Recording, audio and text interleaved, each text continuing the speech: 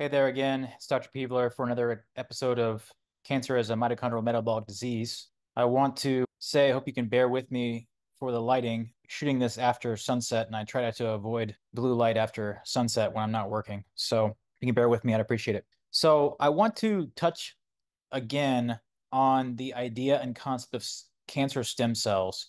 And the last video on cancer stem cells, we talked about kind of their architecture and how they differ from the normal cancer cells. But what I really want to talk about is how they're created and how they lead to downstream effects such as the tumor microenvironment and metastases. So we talked about the last time we ended up on this slide, and I want to go to now talking about how a cancer stem cell is generated. So this is a very similar graphic than what we've seen recently, and that is that there is some insult, whether it be chemical agents, radiation, viruses, drugs, age, poor lifestyle, and a wide range of other things. As a matter of fact, we're going to be talking a great deal about how mitochondria are damaged during our mitochondrial redox portion of this series. But needless to say, there is some insult that damages mitochondria's ability to produce energy through oxidative phosphorylation. And that leads to a host of different things, one of which is excess ROS, or reactive oxygen species. And ROS, as we'll talk about in the mitochondrial redox, can be good and act as signals, communication signals, or in excess can lead to genomic instability. And the way it does it is it damages the DNA, both inside the mitochondria, which creates a snowball effect of more reactive oxygen species, less ATP production, and additional genomic changes, which leads to further genomic instability. One thing that is highlighted here also is that ROS, and we'll talk about this in the future when we specifically talk about HIF1 alpha, but ROS can be the signal by itself to activate this HIF1 alpha, and that leads to metabolic reprogramming, which leads us to go down to the Warburg effect, which then induces the classic tumor microenvironment. The next video that I put out will actually be specifically on lactate and the tumor microenvironment and how that drives further cancer growth and evasion of the immune system, but we'll talk about that soon.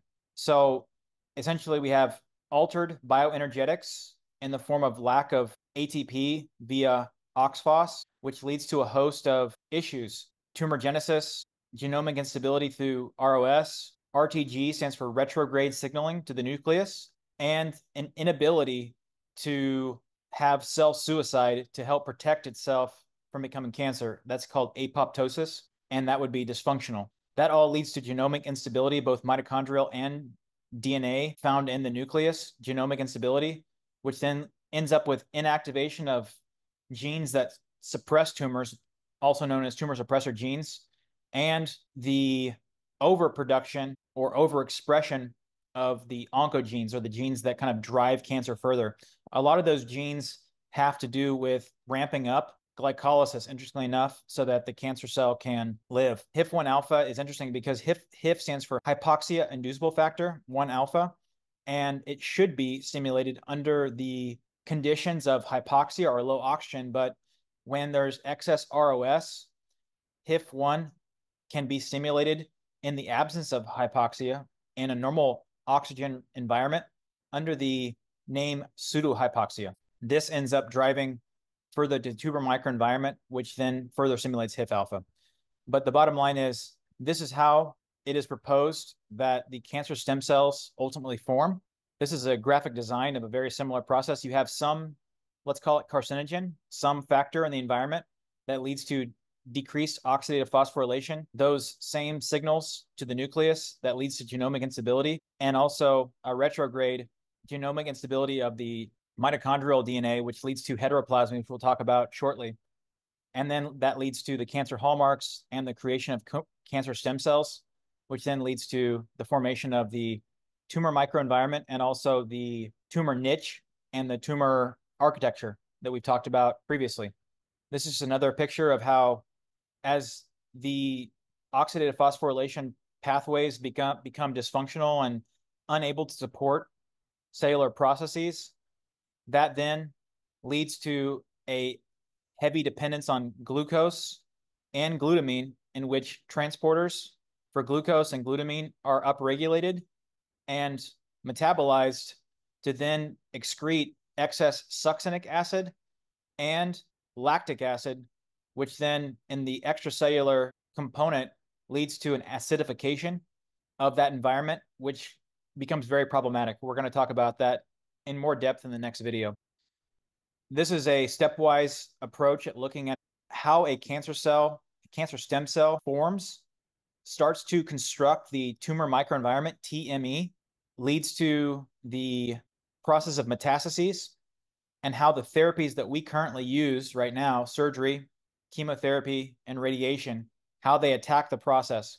So let's start with the first one, which is what the picture we just left, which is you have some carcinogen that alters mitochondrial function and leads to decrease in the bioenergetics of cells. That creates a downstream effect on both the mitochondrial DNA and the genome found in the nucleus.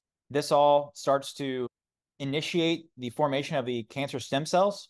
There's further cell division and differentiation where you start to form the tumor architecture, where you have a combination of more central cancer stem cells and more peripheral or on the outside non-cancer stem cells, which are rapidly dividing. Both of these cells rely heavily on glycolysis and glutaminolysis, which is the metabolism of sugar and glutamine. That further acidifies and creates the tumor microenvironment. You have fusion events where cancer stem cells fuse with immune cells and lead to fusion hybridization, which leads to metastases. We then detect it somehow and make a diagnosis. And then there's a surgery, which is able to remove both cancer stem cells and non-cancer stem cells. You have a sequence of studies, MRI, CT, ultrasound, whatever it is, that's not, you fall below a detection threshold, but they're still there. And then when you becomes a detectable phenomenon, we use chemotherapy and radiation, which are able to affect the non-cancer stem cells that are rapidly dividing, but are not able to effectively destroy or kill or eradicate the cancer stem cells or these fusion hybridizations between the immune cells. They're proposed to be macrophages, which are immune cells, and these cancer stem cells, which leads to subsequent relapses and resistance to the therapies that worked earlier, and leads to further disease burden and ultimately losing the fight in that particular case against cancer. So I hope this starts to make some sense about why our current therapies are likely failing. I think it also hopefully gives some hope, because despite our current therapies not working on these cancer stem cells or fusion hybridizations, which end up being metastases or cells that travel away from the primary tumor and set up shop somewhere else in the body, we can find some solace that both types of cells will respond to metabolic therapies, which will remove the availability of glucose and glutamine, which will ultimately allow the tumor microenvironment to be less acidic and for our immune system to be able to take care of the remaining cancer cells, which is not able to happen under normal circumstances.